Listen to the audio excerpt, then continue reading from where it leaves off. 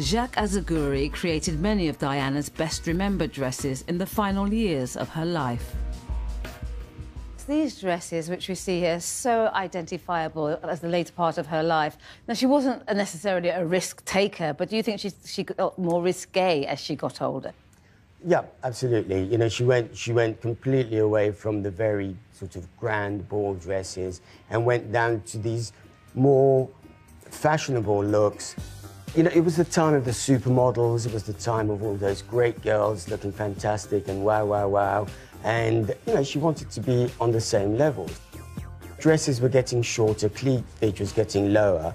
For instance, with the little blue dress there, it ended up really very short on her. She was 5'10.5", 5'11" without shoes on, and from the waist to the hemline was 20 inches.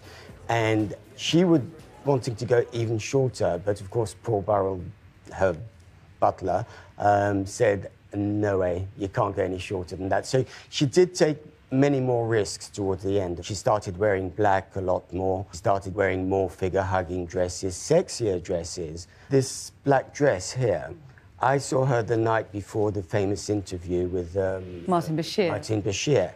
And she says, well, I've done this interview. Tomorrow night I have to be at an event when it's going to be broadcast.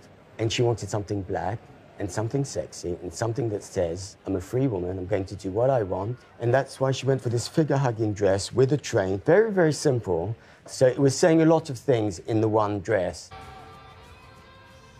Now, this beautiful black dress, this was her last public outing that she was seen in this, wasn't it? It was.